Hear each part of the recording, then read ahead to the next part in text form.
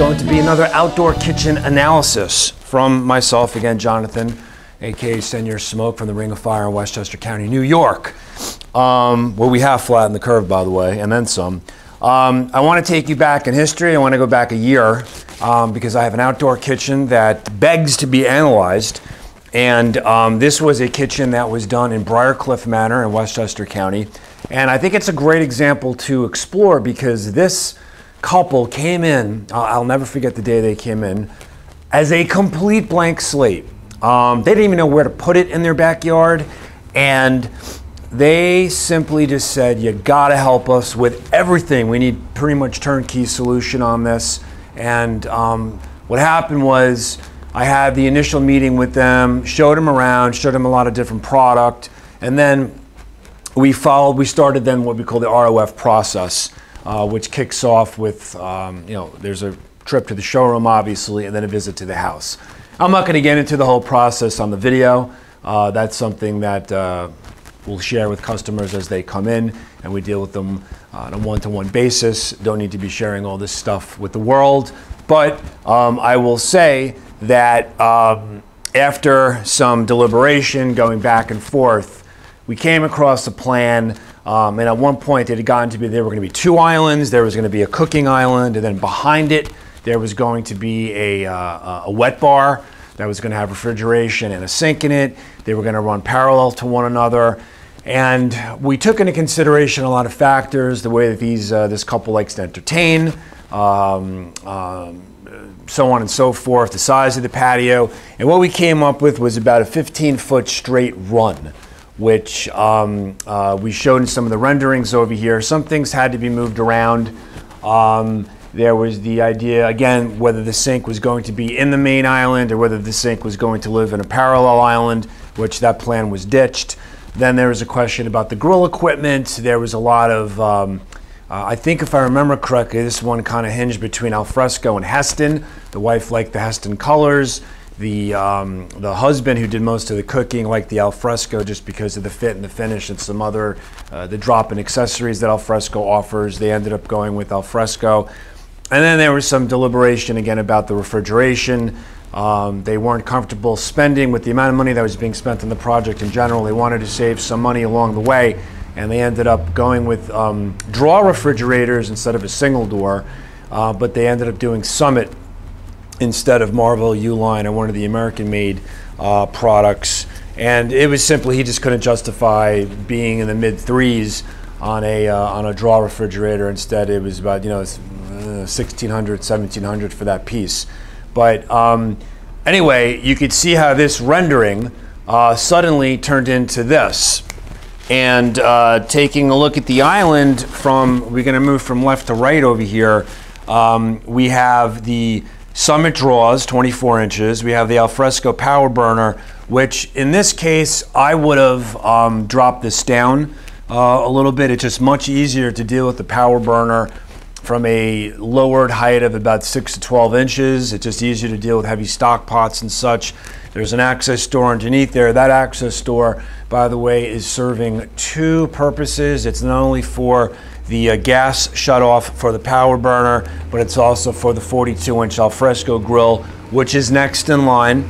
Underneath the 42-inch Alfresco, we have the 42-inch dry storage pantry from Alfresco. Next to that, we have the warming drawer, which for them was important because they entertain a lot, and he envisioned a situation, or many situations, where he was going to be taking food off the grill and wanted to keep it warm. And at the end of the island, we have the drop-in undermount sink with an access door underneath it for the water shut-off. In the back of the island, we have a few Blaze Island vents to keep everything breathing nice, nice, nice. The island was provided by ROF. It's part of our ROF island outdoor solution, and what happened was it was delivered on site, and we worked with his trusty mason who put the veneer on it and the countertop as well, who I believe I think the countertop was procured in Mount Kisco. I'll have to double check and see who the vendor was and that. I think I know who it is, but I don't want to state it on video yet. Without definitively knowing. So what came as what started as two folks that were completely bewildered about this process. Ended up being one of the, I think, one of the better outdoor kitchens we did last year, and it wasn't without its pitfalls. I mean, again, there was a lot of deliberation about the product. I remember we had a few hiccups in the actual construction mode, where the mason was having issues with having the veneer adhere to the island structure, and we got around that pretty quickly.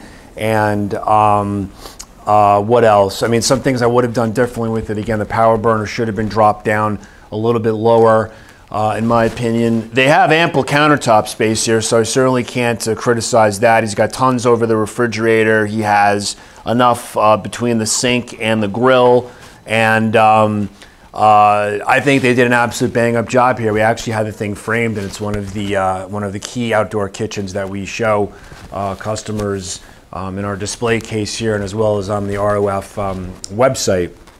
So, you know, this is one of those situations where, you know, you'll have people come in and they know what they want. They already have a hand drawing.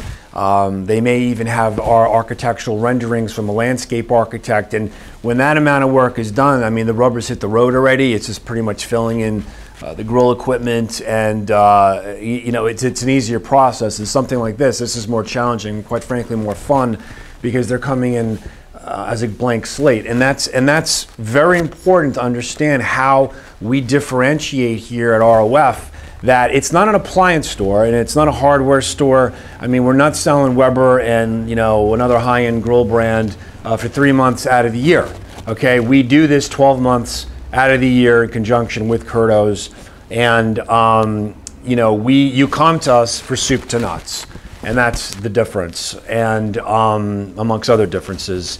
And you know, it's important. And the guy said to me afterwards, he was so psyched when it was finally finished. I mean, all the text message pictures were being sent out to a bunch of us, and he was just like, man, I'm just so happy I came to you guys, because I don't think this would have gotten done if I had 6 different trades working on it. I mean, it would have been done, but it would have taken longer. It would have been a far more frustrating process. So that's what we're here for, pretty much turnkey. And we can take a blank piece of your, in this case, his patio, okay, and turn it into something wonderful. I mean, in this case, it was we matched it up to the exterior of the house. He has told me that he's so happy. Obviously, he did this in 2019 as opposed to this year. So now he's pandemic grilling outside all the time with he and his wife. And, you know, I still hear from him. I mean, I consider the guy actually a friend at this point. Really great guy, wonderful woman. His wife is great as well. And, you know, they were pretty happy, to say the least. So we're here to help. You can hit me up at jonathan@curtos.com. Questions at rofgrills.com is another way to hit me. And I'd welcome you to come in to Curto's, come into the building. We're open.